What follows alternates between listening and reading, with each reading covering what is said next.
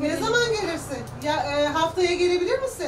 İl Sağlık Müdürlüğü ve Balıkesir Büyükşehi Belediyesi'nin ortak bir çalışması. 30-65 yaş grubundaki kadınlara rahim ağzı kanser taraması, 40-69 yaş arasındaki kadınlara da meme kanseri taraması yapıyoruz. 50 ve 70 yaş arası kadın ve erkeklerde de kalın bağırsak kanser testine bakıyoruz. Köylerde muhtarlarla iletişime geçiliyor, orada da anons ediliyor ve köylerden tırımıza hasta taşıması yapılıyor.